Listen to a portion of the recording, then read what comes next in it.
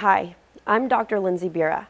The brain is awesome. It helps us do math, feel connected to other people, and slam on the brakes in traffic. And the brain is tricky.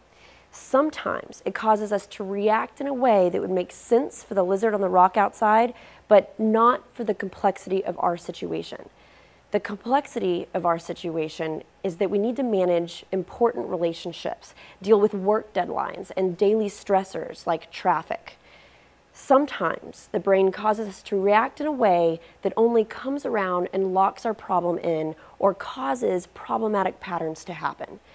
To get out of that, we need to do the opposite. We need to go against our grain, get outside of our box. It's very counterintuitive. I'm a clinical psychologist, and I help people get unstuck.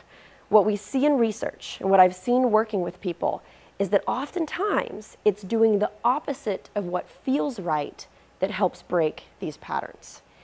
And I had to figure out how to manage my own mental health symptoms, which is not what a psychologist usually talks about.